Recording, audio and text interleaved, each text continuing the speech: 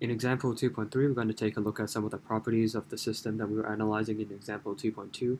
So in that last example, we found that the constant Cn is equal to this expression over here. And this applies for the cases when n is an odd number. So when n is even, Cn is equal to 0. So the first thing we're going to observe is that the absolute value of C1 squared is actually a rather large term. So if you substitute in 1 inside for n, you see that this is equal to 8 times the square root of 15 divided by pi to the power of 3 squared. And this is actually equal to 0.998555. So you can see this is a rather dominating term because all the Cn's, they should add up to 1. And then if C1 is already so near 1 already, that means all the other terms, C2, C3, and C4, they're much smaller than C1. So C1 is a dominating term. And then there's a very good reason for this, because if you take a look at the initial wave function, so this is a graph for the initial wave function. Recall that in the last example, this graph actually looks something like this. So this single bump over here, this actually resembles very much the first stationary state, the shape of the first stationary state. So the first stationary state is not exactly the initial wave function, but it looks pretty much the same. So when you construct the linear combination of the stationary states to fit this initial condition, you can expect that C1 is going to be a very large term because Xi1 resembles the the initial wave function so much.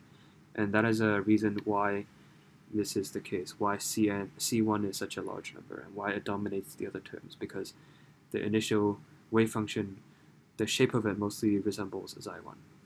So this is one observation we can make. So the second observation we can make is that we can verify that this identity here is indeed true. So the sum of all the Cn squares, it is indeed equal to 1.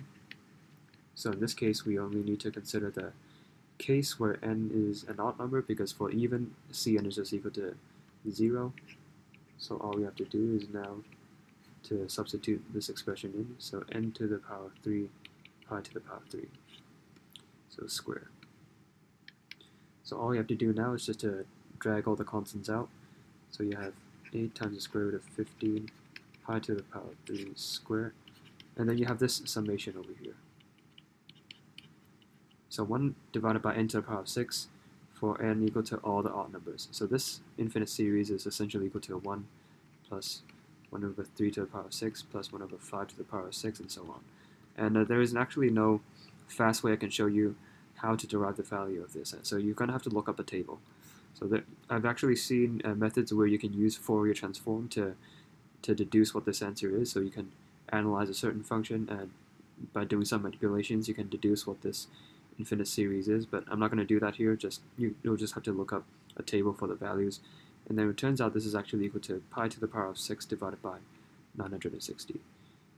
So here you have all these constants over here squared. So let's just square this first.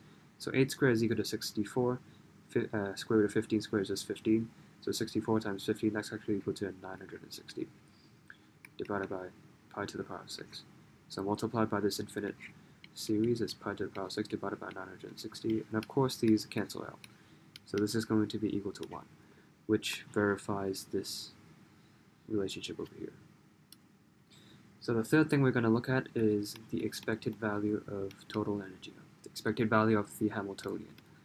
And then recall in the earlier derivations we found that this formula is indeed true. So we can use this infinite series here to find the expected value of the Hamiltonian.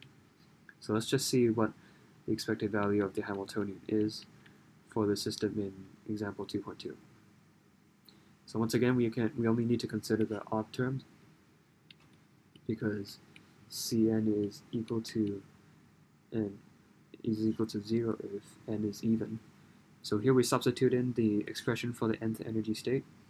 So as we found in our earlier derivations, this is equal to all these constants over here. So now we can do a bit of simplifications. So square this, we've just done that, it's equal to 960. So divide this by 2, that's just equal to 480. So let's just gradually try to bring all the constants out.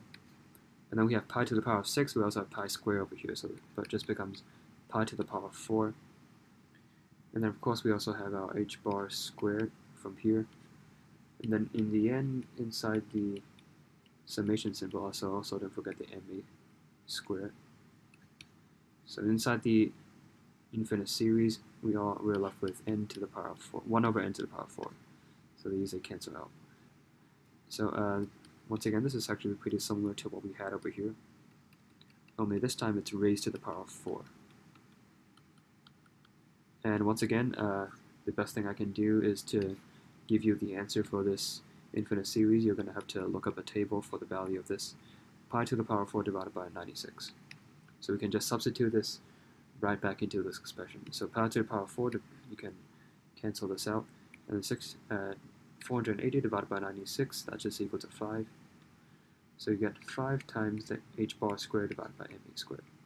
So this is your answer. This is the expected value of total energy. And you see that this expression here is actually really similar to E1. So if you substitute in 1 over here, you see that this is just equal to pi squared h bar squared divided by 2 ma squared. So if you just take pi squared and divide it by 2, you see that it's actually very close to 5. So the first energy state, the value is actually really close to the expected value, which is perfectly valid because we found that the probability of getting the first energy state is very large. So you can expect that the expected value is going to be very close to the first energy state.